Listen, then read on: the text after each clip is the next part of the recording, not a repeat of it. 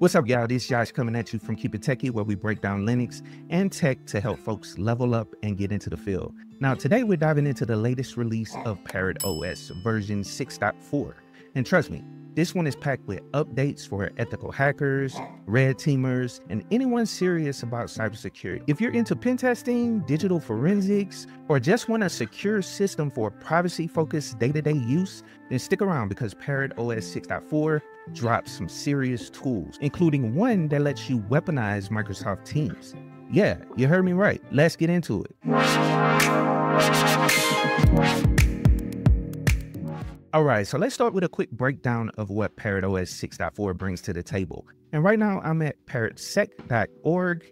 And if you want to check out information about the latest release, there is an article right down here underneath the download button.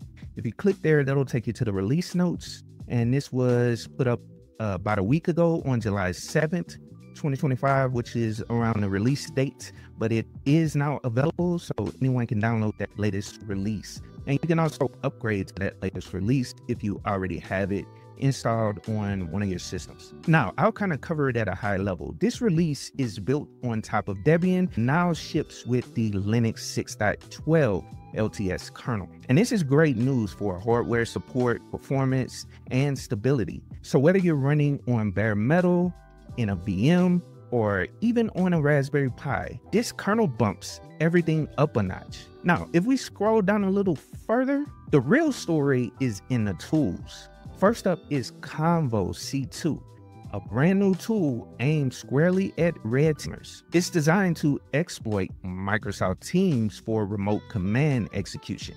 Basically, if your engagement involves Microsoft environments, this tool just opened a whole new vector to test. Then there's Gosh, a simple Go-based HTTP server. Think of it like a modern Python 3-m HTTP server, but written in Go. So that means it's faster, portable, and useful in post-exploitation or quick file transfer. Now, on top of that, we got a whole stack of updated tools like Metasploit 6.4.71, Beef-X is now at 0.5. Armageddon is at 11.50.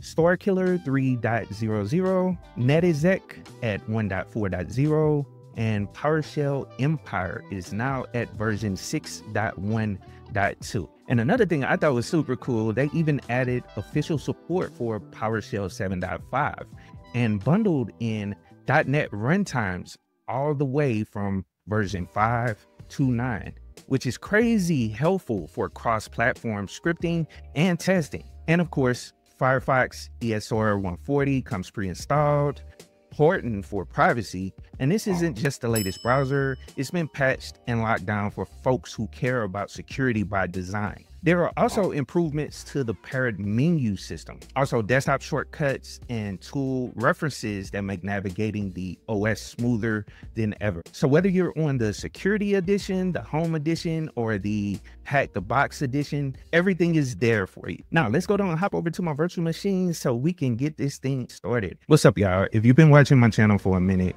you already know I stay talking about Linux. And if you're looking for a solid, reliable enterprise Linux distro, let me put you on to Rocky Linux. This is the go-to replacement for CentOS, and it's built for the community, by the community. It's got everything you need for a stable and secure Linux experience, whether you're running servers, home labs, or enterprise workloads. And the best part, it's backed by CIQ, making sure it stays rock solid for the long haul. So if you're tired of these companies pulling a plug on your favorite distros, Rocky Linux is where you need to be. And I've covered Rocky Linux before, and trust me, it's worth checking out. So head over to rockylinux.org to learn more and get started. Keep it techie. Peace. Okay, so I'm booted into my virtual machine. This is the security edition. I went on and downloaded that version, and we can run through the quick install right fast. It's just like installing Debian. I'll go down and open up the installer, and it shouldn't take too long to install. And let's run through it. And the first thing you want to do is select your language, hit next, location. We can leave it there, New York, that's fine. Default, let's erase the disk, and we don't need any swap. We can roll with that. You can encrypt the system if you need to. If you want to install it, you can actually run the system like it is right here live, but we're going to install it just to install it for you guys. and then we're gonna name it Parrot, which is fine. And let's give it a super strong password. Hit next. And here's a summary of everything we selected. Let's hit install. Boom, install now. So that'll go through the install, and I'll come back when it's back up and run. All right, so the install is complete. Let me go down and reboot, and we'll come back up with it. All right, so we logged into our updated system, and I just wanted to quickly show you guys what you need to do as soon as you install the operating system. I just mainly want to show you guys how to get things set up. So a sudo apt update, this is one of the first things you want to do is update your system. So sudo apt upgrades, and this will run the upgrades on your system. So any updates within the last week or so that have been pushed to this distro will, you know, be updated here. And actually, I believe during the install, it'll update. So we're good to go. So there are no updates for this release. So that's good. That's good to see. Also, let's check the kernel. So uname -r, see what version we got. So 6.12.32, like we said. Then also Firefox, let's check the version of that, just to verify that we got the version that they specified in the documentation. Okay, so the first time you open it up, you'll see form history control added to Firefox, Foxy proxy standard added to Firefox, uBlock origin added to Firefox. So that's super cool to see. All that's added right off. Let's go under help, and let's go to about Firefox so we see what version we got, and we got 140 like it's specified in the documentation. So good to go. And to finish setup, we just have to basically restore it, and that's what it'll do.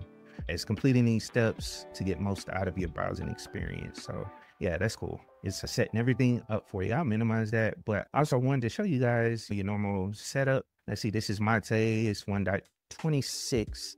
I like Mate. Mate is super cool. If you guys didn't know what Mate is, Mate actually came from GNOME 2. GNOME 2 was the desktop environment that a lot of people like, that Ubuntu was using before they came out with that latest version of GNOME that they got over there. GNOME 2 was the one that people really liked, and so it branched off once they switched to GNOME 3, and they created Mate out of that. And so people been constantly developing Mate, just keeping it alive. It requires X11 and all that good stuff. And I know Parrot OS has been keeping it alive as well. They've been using that on their operating system for a while. It's not going anywhere. You can check out all your applications under here, like all your services, all your security tools, you know, all that stuff is under here. Just wanted to quickly kind of go through it. I'm not going to go through each one of them. You guys can check out the documentation, but everything is there for you when you install the security version of it. And then you also got your privacy settings, proxy chains, all that good stuff is in here. Encryption, secure file deleter. So check out all the tools that are in here. Play around with it. It's an awesome release. All right, let's talk about it. I've been following Parrot OS for a long time, and this release tells me one thing. The devs are serious about staying competitive with Kali, BlackOrch, and the rest of those distros out there that fall in this category. That Convo C2 tool, that's next level. Anytime you're pushing the boundary of offensive security, especially targeting modern enterprise apps like Microsoft Teams, that tells me this distro is staying relevant. The updates to tools like Metasploit and NetExec, plus the PowerShell and .NET support makes it clear this distro is built with cross-platform operations in mind. You're not just targeting Linux boxes anymore. You're playing in Windows land, cloud environments, hybrid networks. Also, shout out to them for including Raspberry Pi support with the same LTS kernel. That's big for folks running mobile labs or doing hardware pen tests. I personally think more distros need to start treating ARM and RISC-V as first-class citizens. And it sounds like Parrot OS 7.0 is about to make that jump. That's the other thing. This might be the last release in the 6X series. The devs are already teasing Parrot 7, which is going to be based on Debian 13, Trixie. They're talking about new desktop environments, more ARM support, and overall modernization. To me, Parrot OS feels like a distro made by hackers for hackers, but without making it so raw that a beginner can't get started. If you've ever felt overwhelmed jumping into Kali, this might be a lane you could try out. Now, of course, no distro is perfect. I love to see better AppWarmer or SE Linux integration, maybe even more automation tools like Ansible playbooks or pre-configured VMs for lab environments. But honestly, for a free and community-driven project, Parrot OS is delivering the goods. So there you have it. Parrot OS 6.4 is live and loaded. If you've been thinking about diving into ethical hacking or just want a secure distro with everything you need out of the box, now's the time to give it a shot. Whether you're spinning it up in a VM, running it on a Raspberry Pi, or dual booting it on your daily driver, this release is solid. And with Parrot 7 on the horizon, this is a great point to jump in and get familiar with the ecosystem. Now, if you learned something new, make sure to smash that like button, share it with someone trying to break into tech, and of course, subscribe to the KeepItTechie channel so you don't miss the next deep dive into another distro. And as always, stay learning, stay building, and I'll catch you guys in the next one. Peace.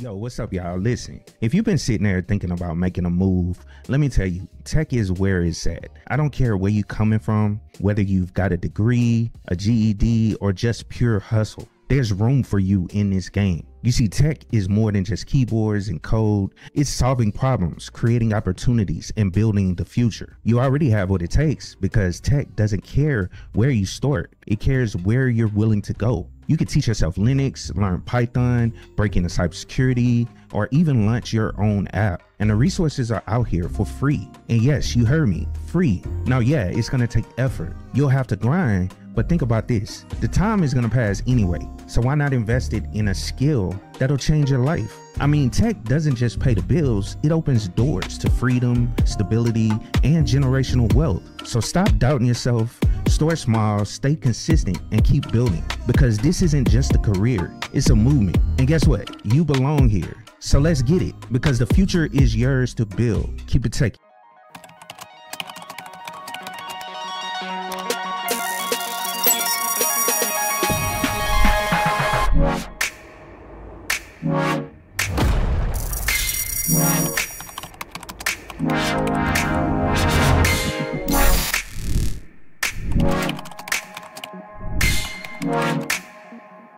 Wow.